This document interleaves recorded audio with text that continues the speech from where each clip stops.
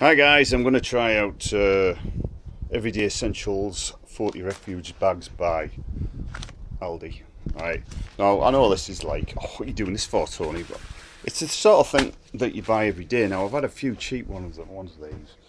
Obviously it's bin men day. I'm going to test the strength of these ones because some of these bags I've bought from like other stores, I ain't going to mention who it is, but you can't even open them because they're so bloody thin. And if it's like Everyday Refuge,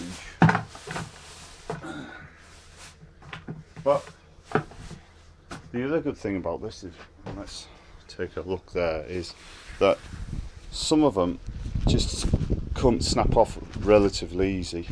This one's not too bad. The other problem as well with plastic bags, as bin bags as they call them, is you can't get into them. You always get this chew on every time you're trying to get in.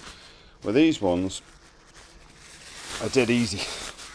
I've had bin bags and you absolutely just can't get into them. You're ripping out of them. That's just a quick look at that, guys.